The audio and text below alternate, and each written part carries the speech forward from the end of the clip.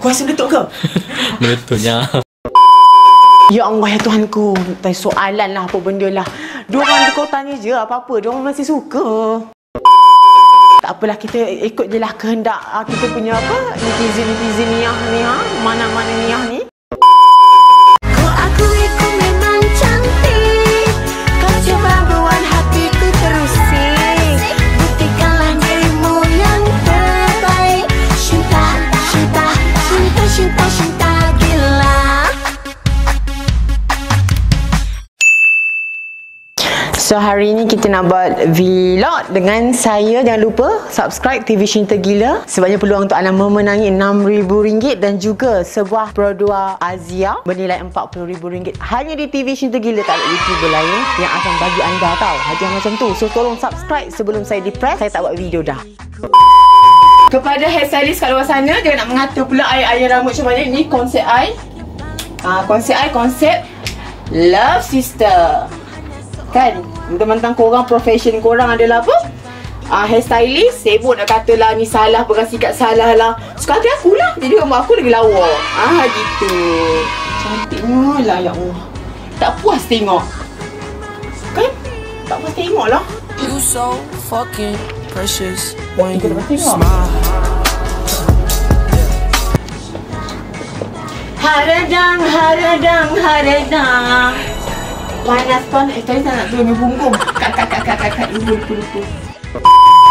Jangan nak kaptul lah. Kita kalau duduk rumah, bukan apa. Kadang-kadang panggil perempuan ni kan. Perempuan macam kita ni. Diorang ada banyak baju-baju yang cantik-cantik. Tapi diorang suka letak kat dalam lemari. Sebab kalau nanti ada masa, saya akan buat satu video. Syinta pakai apa tu? Ini adalah minyak suci. Minyak rambutnya. Okay, kita pakai macam ni. Serum. Takkanlah tak ada duit nak beli serumnya. Kan beli. Ada orang kata Safiey Illias bankrupt dah. Ya Allah ya Tuhanku, kalau bankrupt. Ni tak lah lu komen lainnya. Ini baju ni daripada tahu tak apa? BSBGSA tu apa ni? BSBB Max Mara, okey? RM4,000. Okey? Kau tak percaya aku tunjuk kat kau. Mula aku nak geram ni macam. Ni tali ni, kau tengok ni. Kita ada Gucci ni, harga dia tak ada berapa? RM4,000. Tali saya ni lepuk kat muka korang, boleh insaf. Macam-macam lagi lah. Seman nak tunjuk you all. Ni subang ni dalam RM4,000 juga. Ni gelas ni dekat sana. Apa lagi yang ada Kira tu palsu je lah dia orang kata bankrupt tu. Bukan. Tu pakai Chanel No. Sekalipun I bankrupt sekalipun, tapi kerana berbekalkan dengan semangat dan juga pengalaman daripada zaman sekolah dulu, saya berniaga berusia 15 tahun sampai sekarang. Saya rasa saya mampu untuk bangkit semula. Tidak kisah sejauh mana anda jatuh ke bawah, tetapi melantullah dengan tinggi pergi ke bulan. So ni aku rasa pakai sebuah Chanel okey kot. Ni namanya Chanel, bukan channel. Tunjuk sikit. Ni jutawan tapi panggil channel. Kau ingat apa channel TV SYINTA GILA? Chanel, okey? Chanel. Sebab ni RM4,800. Aku beli dulu. Dah lama dah ni. Dah 3 tahun lepas dah. Kan? Sekejap. Tak masuk dulu nya. Aku lupa nak pakai. Sekejap dah nya. Aku sebilang macam tu. Aku rasa ni. Tak tahu dia punya ketat ni lah. Perjin ni. Aku rasa dah lama sangat kot. Itulah macam mana ni. Kalau buat free gift ni, free gift pula, giveaway. Bagi je lah kan kat dia orang. Kita buat ni lah, jual pre-love. Oh, pre-love. 200. Nak tak 200? Berebutnya. Berebut. Suka ke? Ada duit tak? Pernah pakai ke tak tu? Cak no. Tidak pakai. Masuk. Boleh ke? Boleh jadi ke lubang tersumbat? Biar je lah nya. Tapi tak boleh masuk ni. Tak, dia ada. Tapi sekejap, aku tak tahu lubang banyak sangat ni. Apa kunsang? Kau siap kunsang ke? Lubang banyak sangat. Atas bawah depan belakang ada. Flawless kulit you kan? Ya ke? Terima kasih. Nanti dapatkan produk baru saya, Blasti. Kau tak akan foundation apa-apa pun, kau bedak je. Tanya saya punya fotografer. Kau jawab lah ya. Syinta pakai bedak je. Takutlah. Kena marah ya. Nak kau lah. Nak jom kita.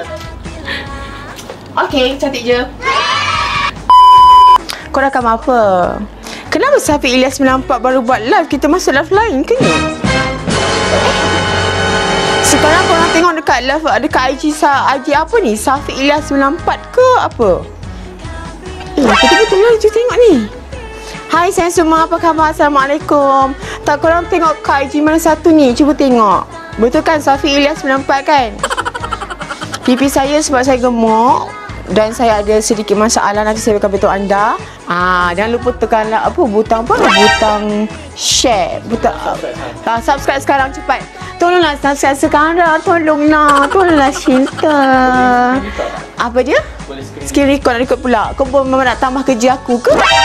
Aku tukar kau rakam je tau. Hai semua. So, diorang tanya soalan pertama. Ini Emilia kata, tak penat ke jadi cantik?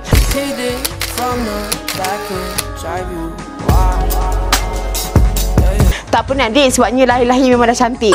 Kalau lahir-lahir buruk tu penat sikit lah nak cantikkan diri. Kenapa dengan pipi tu? Pipi ni ada, kita naik berat sebenarnya. Tapi tak apa, nanti Safiey akan cuba untuk dapatkan rawatan untuk buang lemak dekat pipi saya. Kenapa Safiey jadi perempuan balik? Sayang, I bukan jadi perempuan balik. Dia macam ni, ramai orang cakap I pendengar agama. Sekejap jadi lelaki, sekejap jadi lelaki. Silap. Dua-dua. Sekejap jadi perempuan. Sekejap jadi perempuan, sekejap jadi perempuan, sekejap jadi perempuan. Sekejap jadi perempuan. Nampaklah korang. Gitu. Hai, Ani, salam Safiey. Saya ada tag Safiey. Boleh chat tak teks tak? Awak ni sweet lah nak tag kita. Tanyalah kat sini biar satu Malaysia tahu. Kalau betul awak sayang kat saya, awak cakap je. Cakap je kat sini. Mereka tak faham. Betul tu. Tak apalah, grammar salah kan, sebab I keturunan Mak Salehnya.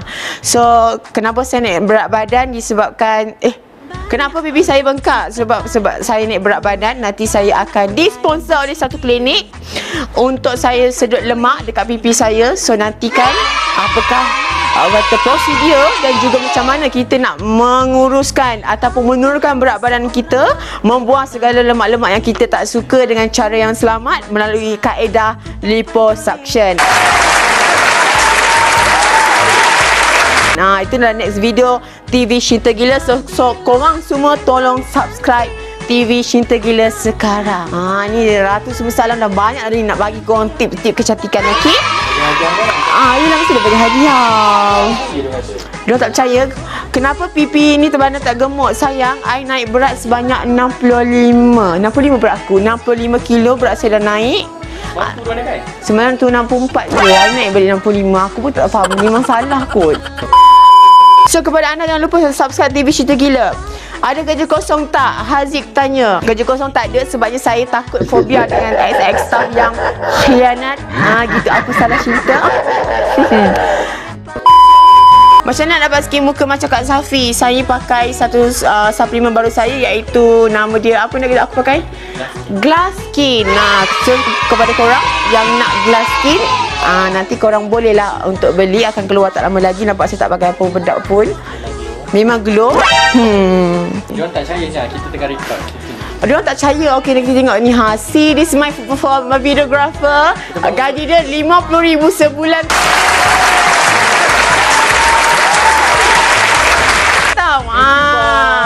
Gaji phone lain 46,000, ni 50,000. Kamera saja dah 8,000. Meletup. Hai, balik kampung bila? Safiey balik kampung hari tu dah 3 hari lepas. Sakit tak buat lesung pipit? Tak.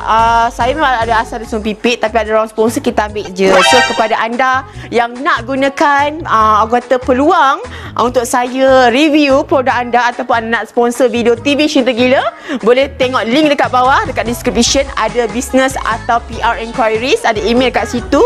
Boleh email, kita bincang-bincang harga. Saya boleh datang ke kedai anda, review makanan anda, rambut anda, bini anda, bukan salah, suami anda, apa-apa sajalah pasal anda, bisnes anda. Memandangkan PKP sekarang ni, so kita nak bantu kita punya orang Melayu, masyarakat kita untuk berniaga sambil beribadah, insya-Allah. Gitu. Mulut bibir pun baru buat ke? Korang kalau cantik sikit je buat kan? cantik sikit. Buat korang tu yang hodoh, tak nak buat-buat, tak nak tolong-tolong apa, tahu-tahu komen je kan. Buat tak nak, usaha tak nak. Tu gitu. Kemana nak memelahkan diri? Itu kalau korang nak tahu, korang boleh tengok balik dekat ada link kat atas suggested. Okey, anda boleh tengok video kenapa saya lama berdiam diri. Safiey nak jadi model produk you. Cantik ke kau? Cantik ke kau? Gitu. Tak ada, jangan risau. Safiey insya-Allah. Aku cakap apa? Kenapa Bibi nak buat kembang sangat? Sebabnya saya tak nak deliver penagih dadak. Oh my god. Pakai wig ke? Bukan. Maknya mana ada pakai wig zaman sekarang. Kau sama aku mananya ni extension. Nanti kita akan buat satu video. Kita akan ajak anda tentang macam mana nak panjangkan rambut dengan kaedah pemasangan rambut, iaitu hair extension. Okey, pemilihan jenis rambut yang betul. So macam ni kan, nampak tak? Ada kaedah pemasangannya dan nanti akan disponsor oleh sebuah salon. So kalau pada anda salon-salon mana kat luar sana sekarang ni dah boleh buat operasi, nak sponsor saya buat rambut, nak saya reviewkan anda, bolehlah tengok, baca dekat description, ada business atau PR enquiries. Ada bayarannya sikit lah kan. Halang sama rambut. Itulah macam mana ya. Memang makna halang ya. Mana Aurora Luna? Aurora Luna dekat bawah. Nanti kita akan buat TV vlog SYINTA gila. Ada Aurora dengan Luna. Cik guna skincare apa? Pakai glass skin je. Dia tak pakai makeup apa ni? Okey je. Safiey kenapa tak pakai skincare lagi? Sebab bagi Safiey okey. Disebabkan ramai tanya pasal satu, nanti Safiey akan buat satu vlog untuk skincare yang bagus untuk dapatkan Korean glass skin. Ada 10 step yang anda perlu buat untuk dapatkan kulit sejernih gelas gitu. Nama mak Api Tok Abah kan? Tok Abah taklah Tok Ayah kau. Tok Abah nok Tok Ayah kau. Gitu. Lashes mana-mana, lashes kita daripada, nantikan juga video dia. Kalau korang nak sponsor lashes untuk saya setahun, InsyaAllah boleh, saya akan masukkan dalam vlog saya TV SYINTA Gila.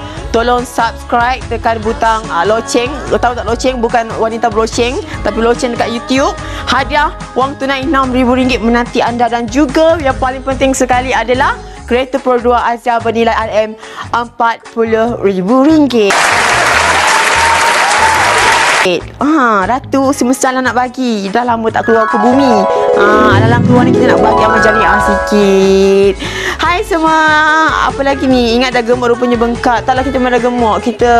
Berat kita dalam berapa berat kita? Dalam 65 kilo. Sudah berat. Pinggang kita pun dah besar. Tapi nantikan produk bengkung kita. Kenapa tak kembali asal kejadian? Sebabnya macam original tiba. Nama ni pun macam original. Cakaplah macam tu.